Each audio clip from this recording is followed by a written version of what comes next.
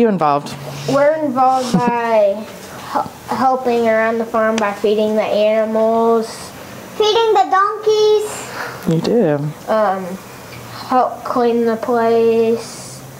Help with the farm chores. It is a full family farm. That's a lot of that goes back to one of the reasons why we like to do this, you know. It gives them things to do that they don't even realize that they have to do. But yeah, they come down on the weekends. He has specific chores that he has to do and take care of. And you know, at her age, she's kind of more crank the music up and twirl around and dance with the alpacas. And especially this year, you know, this crazy year it's been more of like a celebration when we come down here. More so than heavy duty work for this little bit. But yeah, it's fun that they have chores and specific things that they do kind of without even realizing that they're doing it. You know? So what I'm going to be talking about is some of the girls. So this one right here, this one's Lizzie.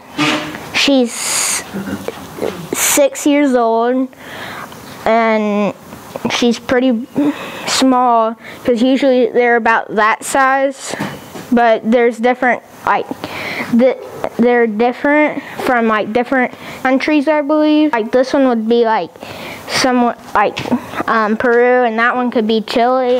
This one's name's Dharma. She's about 12 years old. She's about one of the older ones on the farm, so she's non-breeding, but she still produces the fiber that we make stuff out of, like toboggans and stuff like that. We have 13 girls and 4 boys. The boys are over here and chilling. This one right here is Bella. This one's Mantra. This one right here is Dharma. This one's Clementines. This one's Renegade. This one right here that's laying down is Tiger Lily.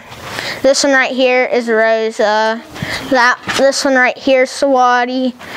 This one right here, I forgot her name. My mom is trying to convince me to not have a favorite, which it's hard whenever I halter train this one, and I loved on it a ton. Yeah, that's one of your jobs around here is to halter train the babies. So this is like the back piece of toward like the back of our property where they go in the pastures and eat like grass and get like some of the nutrients they need.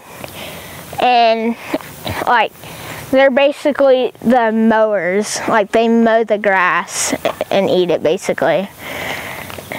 And if we come over here,